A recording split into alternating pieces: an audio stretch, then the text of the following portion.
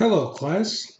I received a question about number 9 and I think 13 from the Module 4 practice exam. So let's take a look. Looks like we are given the weight in grams of a random sample of 13 medicine tablets, and we're asked to find the 5-number summary, and we're also asked to construct a box plot. So here is the data. So if we click this little table to the right, we can open this up in StatCrunch. And here's my data. A couple of things I want to do. When we're getting our 5-number summary, I need the minimum value and the maximum value. I need the median and Q1 and Q3. So maybe it would be helpful to sort this data. So if I select data, sort, let's see, select columns, variable 1, select variable 1. So we'll replace the current column with our new data, sorted. And here we go, right? Smallest to highest. So right away, I can enter the 0.598 and the 0.612 into our boxes over here. So let's do that. And the maximum was 0.612. And then we also need the median. So there's an easy way to get the median in Q1 and Q2. Take a look at this. If I press stat, summary statistics, from our column, right, the var1 column, you can see I can get the mean, the variance, standard deviation, Q1, Q3. There's other things I can get as well, but this should do it. I press compute. So the median is 0.605. So in the middle here, I put in 0.605. And then remember Q1, let's see if we have that. Here it is. Q1 is 0.602. 0.602. And then the last thing we need is Q3. Q3 is 0.608. 0.608.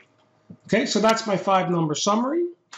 And then we're asked to construct a box plot. So, okay, we can go back to StatCrunch, press graph, box plot.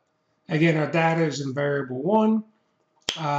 Let's draw the boxes horizontally. Generally, StatCrunch does them up and down vertically. But looking at your pictures here, these boxes are all going horizontally, or drawn horizontally. What else can we do? Maybe I'll see a line for the median.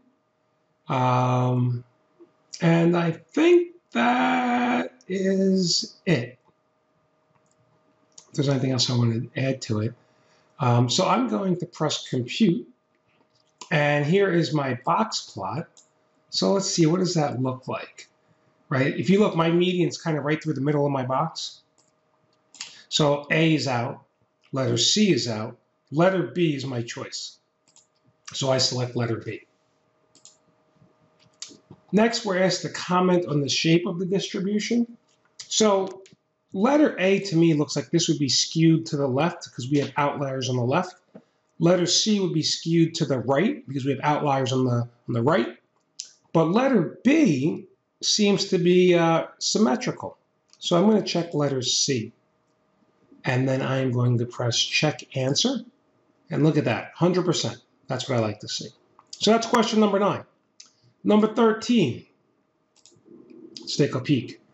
So we have a college survey, 20 people, and it looks like there's trying to figure out a relationship between the number of hours playing a video game and grade point average. So the first thing we're asked to do is predict the grade point average for someone who plays 8 hours per week. So we would replace X with 8 to calculate our Y. All right, so let's see if I can find my graphing calculator somewhere. Here we go. And I'm going to type, oops, lost it. I'm going to type this equation into my calculator. Negative, looks like 0.0512. And then instead of X, I'm going to put in, it did say, I think it was 8 hours. Yeah, here it is. Here's the 8. So I'll put in the 8 for my X plus 2.9142. I press enter. So it looks like someone who plays 8 hours of video games, according to my model, has a 2.5 GPA. So I'll put in 2.5. Now it says interpret the slope. So remember, the slope is delta y over delta x, so the change in y. So the change in your grade point average over the change in the number of hours of video games being played. Right? So if my slope is this negative 0.0512, we could say that each time we increase the number of hours playing the video games, my average will fall by, oh, wait a minute. My average will decrease because of the negative sign, right? This was positive, would increase. It will decrease by 0.0512 points on average. That's what the slope represents. And the y-intercept would be, well, if you play 0 hours, right? To find the y-intercept, you sub in 0 for x, solve for y. So someone who plays 0 hours has a 2.9 GPA. Right? Who does not play, right? 0 hours of video games would be 2.914. Okay. And then the last one, so someone plays 7 hours. So let's see what 7 hours should look like. I'm going to replace that 8 with a 7. And someone that plays 7 hours should have a 2.55 GPA. And this is saying this person has a 2.6. So this person's GPA is above the average, right? Because according to our model, the average should be 2.55. This person has a 2.6, so they're above the average. Let's check our work. 100%. Well done. Thank you for watching.